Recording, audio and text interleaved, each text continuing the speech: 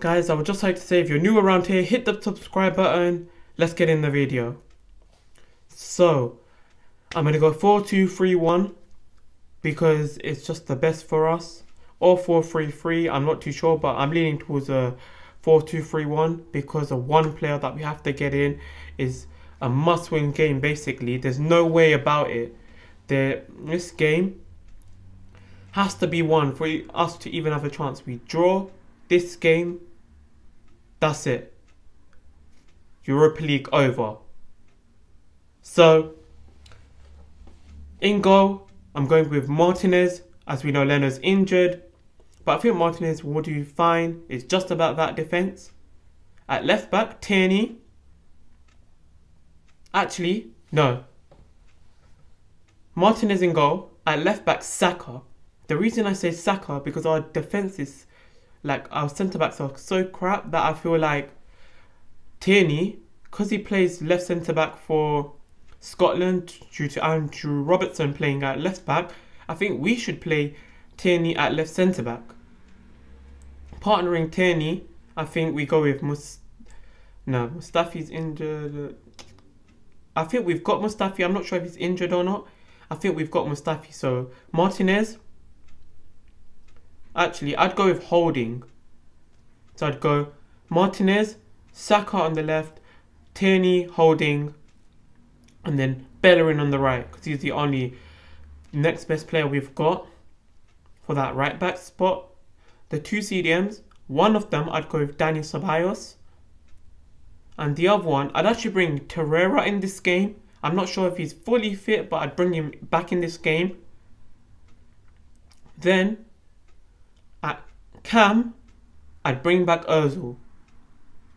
Willock and everyone that's played there, even Ceballos has been put in for creative work. Like, Ceballos is great for creativity as well as a bit of defensive work, as we've seen at Real Madrid when he was given the opportunity, and his Real Betis days, he can defend and attack. So that's needed, but I'd play him next to Torreira a bit deeper. That allows Ozil to do all the creative work, and I feel like we should just use Ozil.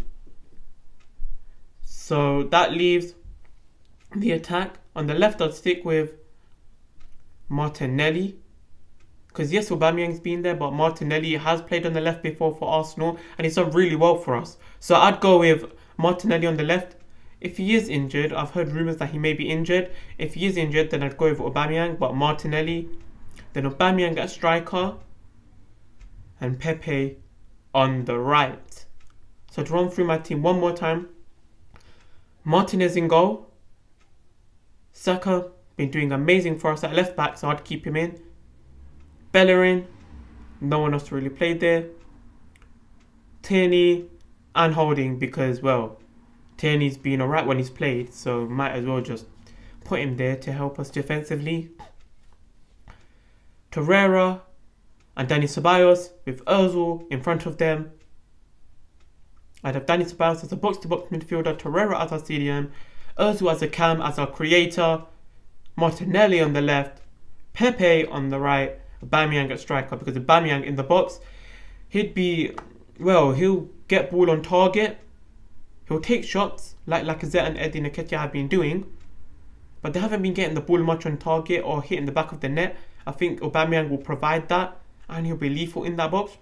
Martinelli, he can score goals, he's hungry, he wants it, and he said he wants to play on the left wing more so than striker, so play him on the left, and he's got around 10 goals this season anyway. And Pepe, we've seen what he's been doing over the last couple of weeks, really started picking up form under Arteta, getting into space. It's just that the players don't release him. Him and Aubameyang, they practice in training that you do quick 1-2 with Aubameyang or Pepe, and then you slip them in behind and they run off and go score. But it seems like on match days we don't see that happening, so hopefully we see that happen against Southampton tomorrow. That's my team, and if you're new around here, hit the subscribe button, and peace.